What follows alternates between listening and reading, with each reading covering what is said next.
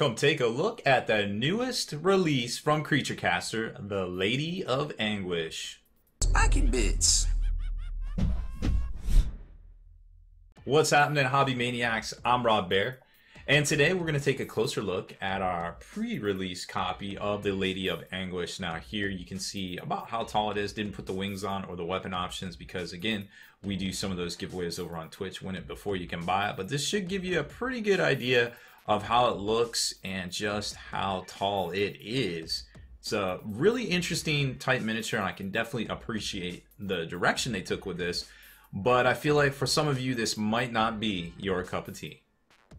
And here she is, the Lady of Anguish. I know you can't tell what it is. I actually didn't know what it was either when it came in the mail. Creature Caster's like, hey, we're sending you something special. I'm like, okay, cool. Then I got it and I was like, what? Why?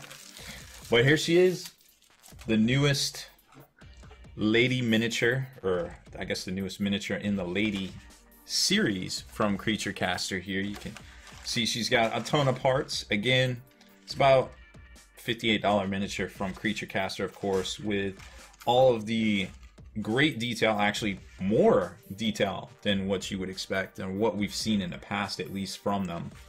So here you can see crazy amount of mushrooms and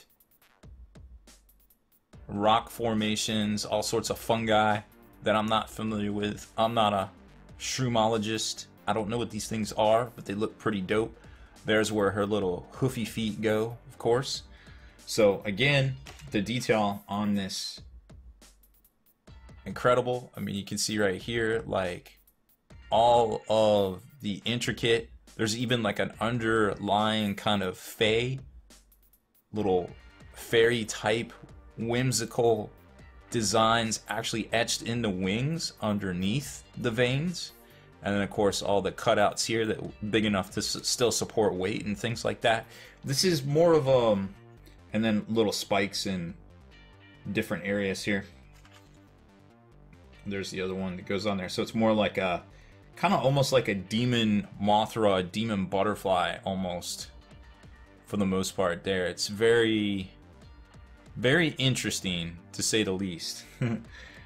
So those parts aside, and then of course you get to the rest of the parts. Now the legs are going to go on, and of course we're going to assemble this here in a second. So you've got your legs, you've got your arms, two sets of hand weapons. You've got these punchy thingies and these scythes. But I mean, the detail on this is just incredible once you start thinking about how big that is and all of the cut-ins and things that are actually on it. I mean, here, I'll grab my scale just to give you an idea of exactly how big that detail work is. It's incredible. Like, the amount of detail in that small of a miniature is just phenomenal. And here's some punch spikes, knuckle punch spikes, and you can just see all that crazy razor edge and everything in there is amazing. It's just amazing detail. But you've got all that, you got the great detail. They're always bringing the heat with this new and exciting kind of process or whatever they're doing. They put out the pre-orders early, you know, people can get them, and then they'll go out for general release months later, kind of building up a little bit of a hype. I can definitely appreciate that. Now when we get to the model itself, it's going to have a set of the normal-ish arms here that's going to attach together. I actually don't know. Oh, this is the legs, right? I actually don't know what this is. Yes. I don't know. We'll have to figure that one out together once we get this bad boy put together. So you've got the backwards legs. No, that can't be the legs because the legs go right there. I actually don't know what this is. I guess this is an arm. Dun dun dun. So we've got these two different sets of arms. I guess that's what that is. Okay. So it's a forearm. Okay. There we go. So it's a forearm. Makes more sense. All right. So we got so the set of arms is the same, and then you can switch out the weapon arms, and then of course you've got all these distended bowels and things. And I mean, even these are incredibly well detailed, like all of the depth and everything. All of the bunches, and there's little polyps and all sorts of craziness on them. I love it. It's absolutely incredible the amount of detail work they did here. And you got the two different sets of heads. You got this kind of conch shell kind of looking head, and then this like more of a Pan's Labyrinth kind of demon looking head thing right here. Very cool stuff. And then the horns here will go on this. So we're going to glue all that together, and then we get to the main body. And the main body, well, it's a little confusing, and I suppose when we look at it on the computer, I'm not an art critic, so I can't really give you a lot of I guess I really don't have a cat in this fight as far as the design aesthetic goes, but to me it just seems like everything is very rotten and decayed except for her chest area, which, let's face it, her chest is sculpted very well, but I feel like it doesn't really play here on this particular miniature, although the face is still not really, you know, it's more like porcelain doll, depending on what you want to do. It's highly detailed. It's not decayed either, so I can't say it's not out of the realm of possibility, but I feel like it's not. They took a little bit of artistic risk here, I feel like, with this miniature, but overall, the aesthetic is good. But early on, it seems like they caught a little flack over that. And like I said, if you like this miniature, if it speaks to you, it's for you. Don't let us tell you anything else. But I just feel like maybe that should be a little different. But again, this is art. And that is definitely going out on a limb, so to speak, on your design, which you can do with art when you're putting out, you know, so many releases and so many things right there. So I don't fault them for it. I just feel like it seems a little out of place on the particular miniature, and that's just from me just taking a look at it. I couldn't tell you why, I couldn't really explain it why. I can't give you any actual physical, scientific, or schooling on it as to why. I just particularly don't prefer the chest on this miniature. I think it should be a little bit more decayed. That being said, don't let it cheapen the rest of the miniature. The detail work is probably the best we've seen so far from Creature Caster.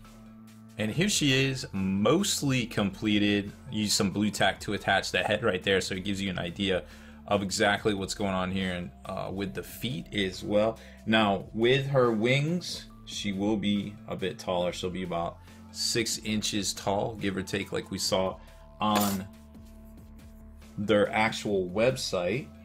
And where, speaking of wings, where exactly are her wings? Here they are. Just to give you an idea, remember they lock in a certain way, so you can't actually mess that up.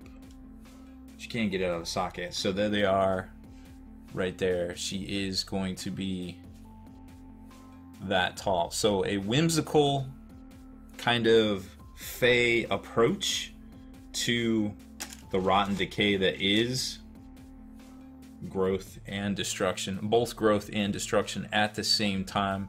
Now this is a great little miniature, but like I said, a little bit on the edge artistic liberty wise, I feel like. And then this is the cool little bit with all the intestines that just locks in right there and just kind of free floats about. I think that's pretty neat. Now, we didn't attach all the weapons or the wings because generally we do a win it before you can buy it top D donator giveaway over on Twitch for these sort of things, so keep an eye out for more on that here coming soon, probably late November, early December for this model. Now it is up for pre-order right now over on creaturecaster.com. First 100 models, actual release models, so this is a pre-production model, so it's got a few little blemishes in it here or there, but nothing too bad. So let's go over and take a look at their site.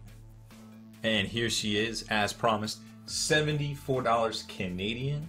Of course, that's about $58 US. There you can get an idea of the colorized version of it, and you can see all that great detail up in the leg area, or the wing area up there on the right, and some better shots of her with the scythe right there. Now if we come down and click at the parts, you can see there's the complete layout, which we already showed you, the 2 different heads, the 2 different sets of weapon arms, and then you got all the individual components there, not individual top arms. And here's a size comparison as well. There you go, well over 6 inches from the top of her wings on the right side of the figure. So like I said, starts shipping out on the 4th of December. and is limited strictly to 100 pre-orders of the release quality figure right there. So head on over to creaturecaster.com, pick up yours today if this is your cup of tea.